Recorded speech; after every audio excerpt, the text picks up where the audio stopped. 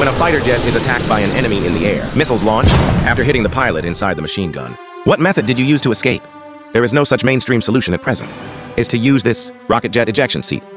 After the pilot pulls up the ejection lever, the hatch of a fighter jet will be thrown off in an instant. Primary powered ejector in the pilot's seat.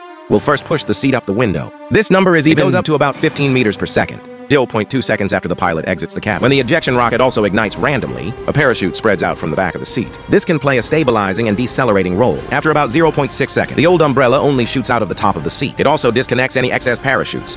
Finally, to reduce weight and put the Thundersaw seat, break free from the pilot. After these few steps are completed, an ejection escape is complete.